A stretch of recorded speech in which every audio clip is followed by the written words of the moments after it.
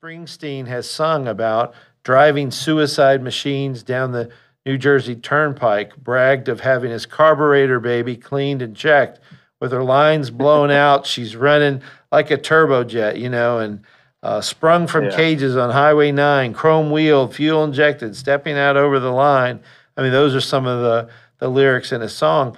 But in his songs, but he's on this Zoom call with the judge, and the judge tells him, well, we're going to charge you $500 for this one charge, and then $40 court fee, and you have a week to pay. And so Springsteen, smiling, says, I believe I can pay that this week, Your Honor. That's the quote. I mean, he's smiling when he says it. I believe, and he's worth $500 million. I mean, that's what.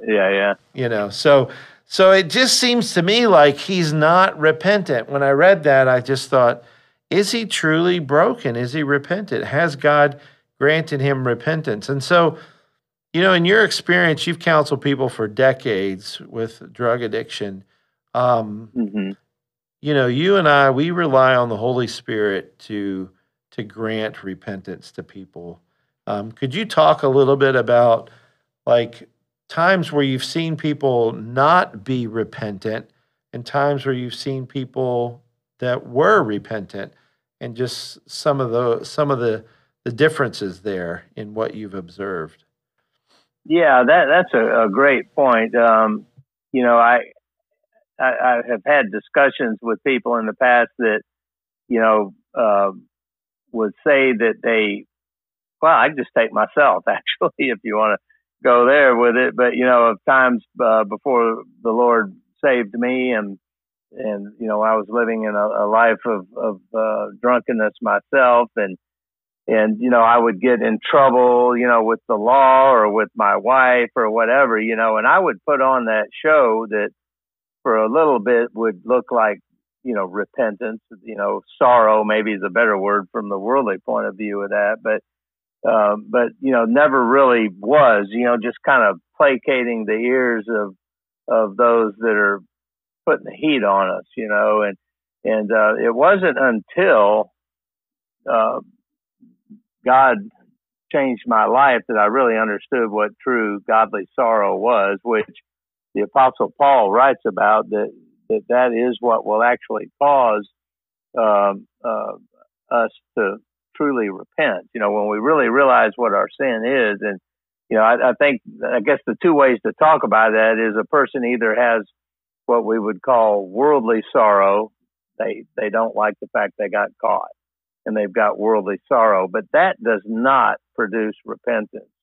Godly sorrow is what produces repentance. And by repentance, we mean a turning away from that sin, away from that life, away from that drunkenness.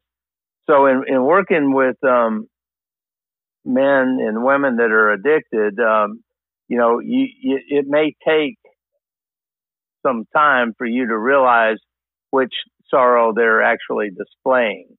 And you can tell because in time, true godly sorrow, the Apostle Paul tells us, produces repentance. And that person will start to move further and further and further away from the sin that they have repented of. Whereas the worldly sorrow is just gosh, I got caught again. I can't believe that. I wasn't crafty enough this time to weasel my way out of it.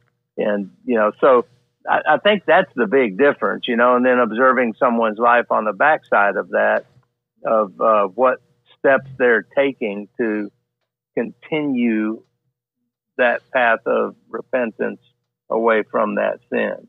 Yeah.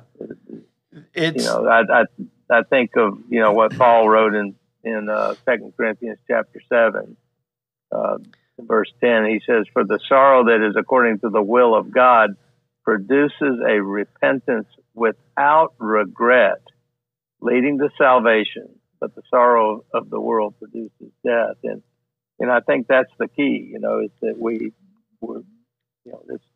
this type of repentance brings salvation into our lives. Well, and you have an excellent workshop in our fundamentals training for the Addiction Connection that you taught in Indianapolis on repentance and some of the different Greek words associated with that construct and some other Hmm. things around that.